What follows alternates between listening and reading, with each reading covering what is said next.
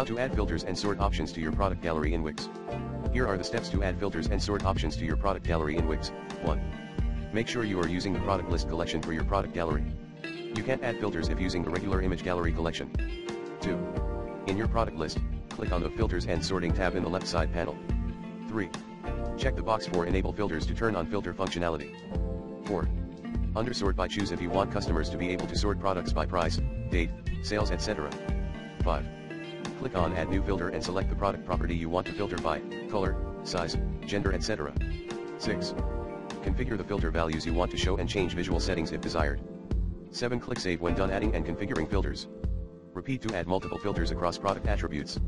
8. Preview your store page to test out the filters and sorting options for shoppers. The settings will appear above the product gallery.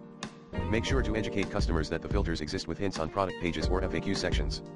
Added filters will enable more customized browsing, leading to enhanced buyer experience and conversions.